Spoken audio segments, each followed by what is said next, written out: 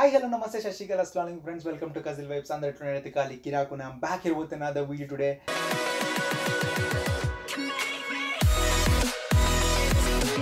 మనలో ప్రతి ఒక్కరికి కొన్ని రిక్వైర్మెంట్స్ అండ్ ఎక్స్పెక్టేషన్స్ ఉంటాయి. ఎక్స్పెక్టేషన్స్ని మీట్ అవ్వకపోతే లైట్ తీసేసుకుంటాం. అవునా కాదా? అదే విధంగా మనం వేరే కంట్రీస్కి అప్లై చేసినప్పుడు వాళ్ళకు కూడా సర్టెన్ రిక్వైర్మెంట్స్ అండ్ ఎక్స్పెక్టేషన్స్ ఉంటాయి మన దగ్గర నుంచి. సో వాళ్ళ రిక్వైర్మెంట్స్ అండ్ ఎక్స్పెక్టేషన్స్ని మీట్ అయినప్పుడు మాత్రమే మనల్ని వాళ్ళ కంట్రీలోకి అలౌ చేయడం జరుగుతుంది. వాళ్ళ రిక్వైర్మెంట్స్లో హమేషా లాంగ్వేజ్ వచ్చేసి టాప్ ప్రయారిటీలో ఉంటుంది. సో లాంగ్వేజ్ వచ్చేసి డిఫరెంట్ కంట్రీస్కి డిఫరెంట్ లాంగ్వేజ్ రిక్వైర్మెంట్స్ ఉంటాయి. సో ఇప్పుడు మోస్ట్లీ స్పోకెన్ లాంగ్వేజ్ వచ్చేసి యూఎస్ఏలో ఇంగ్లీష్ అండ్ కెనడాలో వచ్చేసి French as well as English. So ఇలా డిఫరెంట్ కంట్రీస్లో డిఫరెంట్ లాంగ్వేజెస్ ఉంటాయి. సో ఈ రోజు ఈ వీడియోలో మనం పర్టికులర్లీ కెనడా కంట్రీ గురించి మాట్లాడుకుందాము. సో వీళ్ళ రిక్వైర్మెంట్స్లో టాప్ ప్రయారిటీ వచ్చేసి English language. So English language ఎలా ప్రూవ్ చేస్తాం మన స్కిల్ సెట్ వీళ్ళకి అంటే there is a exam called IELTS. IELTS అంటే international English language testing system. దీంట్లో సర్టెన్ మాడ్యూల్స్ ఉంటాయి.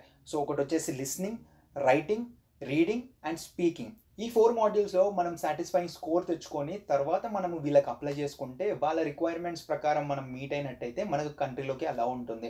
సో ఇవాళ రేపు ఐఎల్స్కి చాలా ఇంపార్టెన్స్ ఉంది. మీరు ఒకవేళ కెనడాకి పిఆర్ అప్లై చేయాలనుకుంటే మాత్రము 8,777 అనేది చాలా ఇంపార్టెంట్. సో 8 వచ్చేసి లిస్నింగ్లో రావాలి and remaining 3 modules writing, speaking and రీడింగ్లో వచ్చేసి 777 తెచ్చుకోవాలి. సో 8 అనేది పక్కాగా మనం లిస్నింగ్లో తెచ్చుకోవాలి ఎవరైతే పిఆర్ అప్లై చేస్తున్నారో. 8,777 వస్తేనే మీరు సిఆర్ఎస్ కరెంట్ స్కోర్ని కూడా మీట్ అయ్యే ఛాన్సెస్ చాలా ఉంటాయి. అండ్ ఇంకొకటి గుర్తుపెట్టుకోవాల్సింది ఏంటంటే మీరు ఒకవేళ ఇక్కడికి స్టడీ కోసం వద్దాం అనుకుంటే మాత్రము మీరు ఐఎల్స్ అకాడమిక్స్ రాయాలి.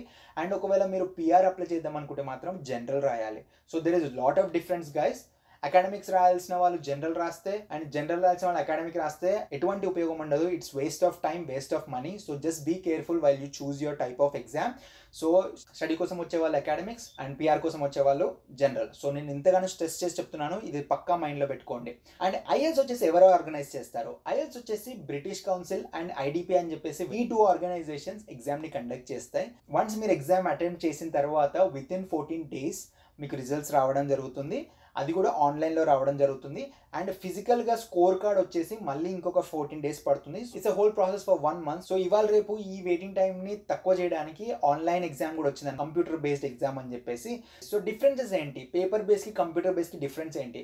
సో పేపర్ బేస్డ్ ఏంటంటే మీరు ఏం చేసినా కూడా మీరు ఓన్గా సొంతంగా రాయడం జరుగుతుంది. మీకు పెన్సిల్ ఇస్తారు, ఇరేజర్ కూడా ప్రొవైడ్ చేస్తారు ఎగ్జామ్ సెంటర్లో. మీరు అసలు ఏమీ క్యారీ చేయకూడదు ఎగ్జామ్ హాల్లోకి. అండ్ కంప్యూటర్ బేస్లో ఏంటంటే లిస్నింగ్, రైటింగ్ అండ్ రీడింగ్ వచ్చేసి మొత్తం కంప్యూటర్లో జరుగుతాయి. స్పీకింగ్ మాత్రమే ఇన్ పర్సన్ జరుగుతుంది.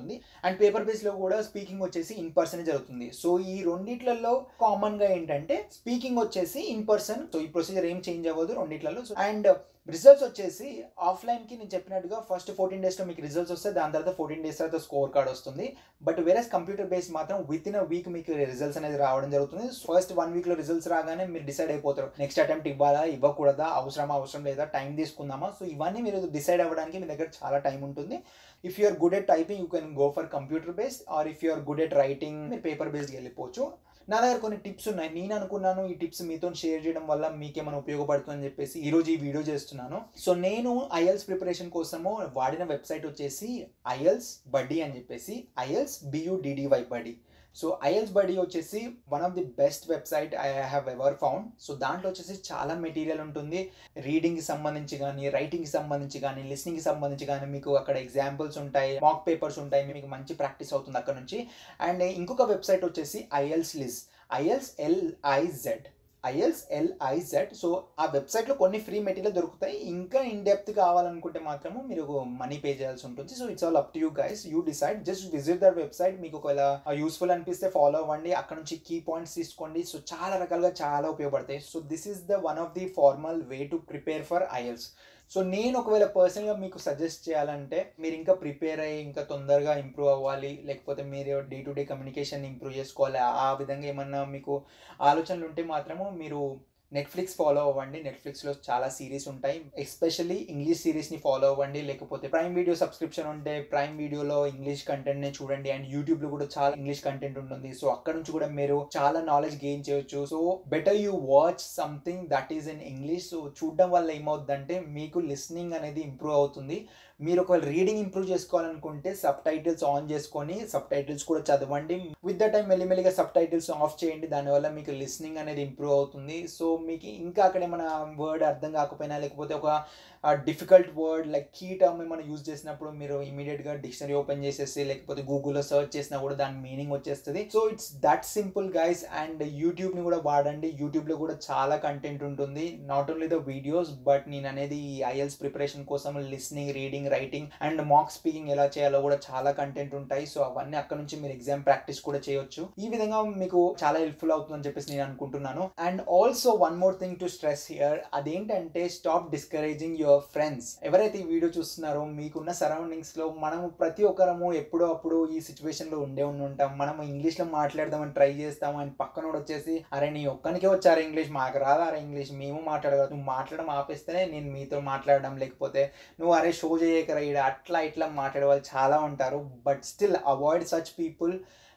talk to people when you're in a group, try to build the conversation. మీరు తప్పే మాట్లాడొచ్చు, బట్లర్ ఇంగ్లీష్ ఏం మాట్లాడొచ్చు, లేకపోతే మిస్టేక్స్ చేయొచ్చు. we all learn from our mistakes, so that is a very common thing. don't panic, don't get scared. try చేయడం తప్పలేదు. ఒకవేళ నీకంటే ఎవరైనా బాగా మాట్లాడితే వాళ్ళ మాట్లాడిన వర్డ్ ఏంటి, ఆ సెంటెన్స్ ఏంటి అనే మీనింగ్ కూడా మీరు కనుక్కోండి.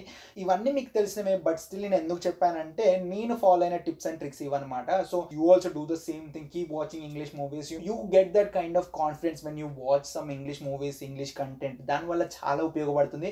మీరు ఈ వీడియో చూసిన తర్వాత మీరు ఫాలో అవ్వాలనుకుంటే డెఫినెట్గా ఫాలో అవ్వచ్చు. లేకపోతే అరే వీడియో ఏదైనా చెప్పే లైట్ తీసుకుందాం అంటే it's all up to you guys. I'm not forcing anybody here. As a friend I'm guiding you, suggesting you, because this is a request which I got from our subscribers.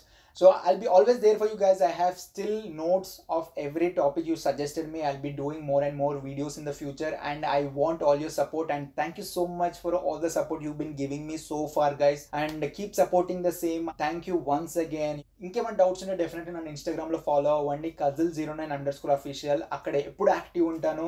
ఇప్పటివరకు ప్రతి ఒక్కరికి reply ఇచ్చాను, ఎవరిది skip చేయలేదు, and ముందుగా కూడా అదే చేస్తాను నేను. And that's all for today. This is Kazil signing off. Take care.